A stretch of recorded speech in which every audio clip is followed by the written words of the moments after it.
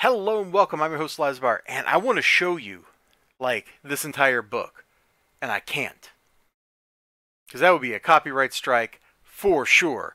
And then I wouldn't be able to sit here and talk about comic books on YouTube to you, lovely people. So let's start with the cover. The cover promises us some stuff. The cover promises us a glowing man fighting what looks like a death robot. You know what I'm saying here? You know exactly what I'm saying here. Glowing man, death robot. It's got to happen. Now, if we flip open here to like page 3, man, there's so much I want to show you in this book, and I'm trying to be really sparing with it.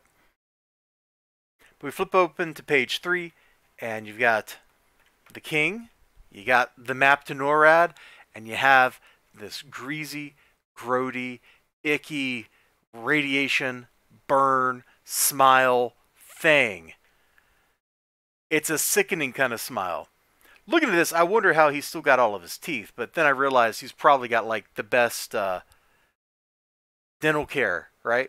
So he can probably like afford prosthetics to make all that look good, even if, you know, his actual teeth were rotted out or destroyed by what our glowing man did to him. But yeah, he's got ego. Worse, he's got like a complex where he's got to live up to his father and surpass him. So he's got some daddy issues compounding everything else that homeboy has going on.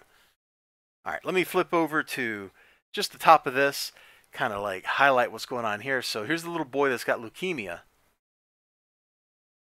What's his name? Henry, I think. And, you know, he's got leukemia, which means they don't want him to live in their city, their NORAD, underground, all that kind of stuff, because you have to be healthy to live there. So they're gonna, and this trigger warning, like, this is the kind of topic that can trigger people because there is real psychological pressure about these sorts of things. But they're planning to euthanize him, but at least they're giving him like some ice cream, like, you know. If you're going to do that to somebody, you should at least make it happy. Like, you know what I'm saying? Like, they're at least treating him with gentleness and kindness, even though they're going to have to do something to him. But don't worry. He gets sprung from jail. Let me jump forward a little bit here. There's some really, like, good, like, emotionally stuff scattered all through this issue about our main character and the way he's interacting with those kids. And it's all fabulous. I'm not going to show you any of it. Not a single bit of it, because I want to show you glowing man versus robot, all right? Now, the first we see of the robot in this issue is when the robot, like, socks Tariq and knocks him, like, senseless. And then, and that's off panel. He just comes flying back into the panel so that we can see, boom, the robot right here. So it's apparently Junkyard Joe, which is apparently like a comic book character in their universe, but they made a real robot based on that. And homeboy here, you know, Tariq, is going to fight this son of a gun. And it's pretty satisfying stuff, man. He goes, like, I got my super strength, let me go thwack. One of his rods gets broken. Like, this is some serious combat. This is the first time we've actually seen someone do damage to him. You know, I mean, he got, like, tranked and stuff in the previous issue, but this is the first time we've seen this. This is like, if you're playing Dungeons and Dragons or something, this is like losing hit points. You know? Hit points aren't like, oh, I'm bleeding my guts out all over the ground. Hit points are, you're being worn down and ground down. Your luck is going away. Your tools, your skills are slowly grinding down. If you want to see like an example of that in cinema, I think it's the Hector versus Achilles fight in whichever movie that was. Was that Troy? I didn't like that movie, but it had some good bits. The bit at the very beginning where the kid's like, the Thessalonian is the biggest man I've ever seen.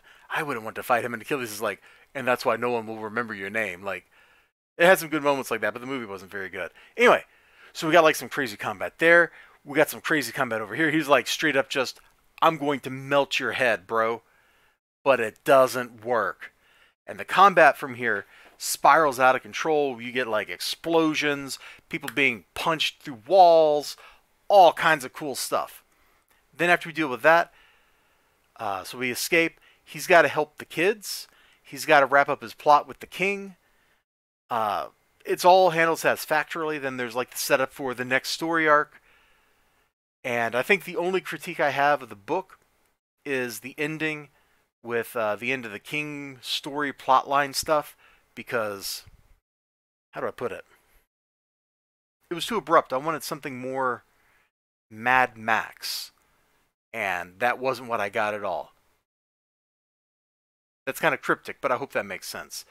When you read it, you'll know exactly what I mean.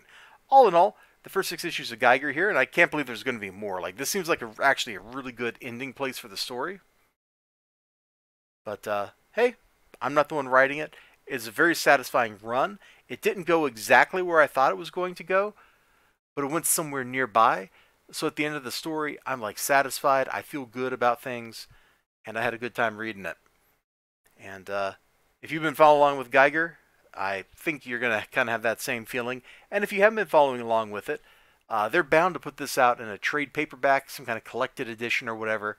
That's probably a good way to get in on this. I don't know what these books cost secondhand, like on eBay or whatever. But, you know, the trade's going to end up being like $15 or something, which is a little bit cheaper than buying all 6 issues for like $4 a pop. Comic books are an expensive hobby, yo. Way, way too expensive. You all take care of yourselves. You have a great day. Take it easy. Hope to see you again next time. Until then, bye-bye.